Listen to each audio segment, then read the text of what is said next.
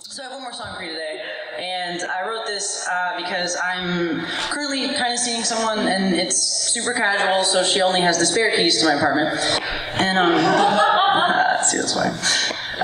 She just turned 30, and she's wigging out about it. And so I wrote this song because I think that no matter what age we are, we have like turning 30 moments where we're kind of reflecting on what we're doing and where we're going, and so that's what this is about. And also, I feel like it's something that our fabulous protagonists could stand to hear, so I would like to dedicate it to them as well. And I hope that you enjoy it. I dedicate it, you know what? I dedicate it to all of you.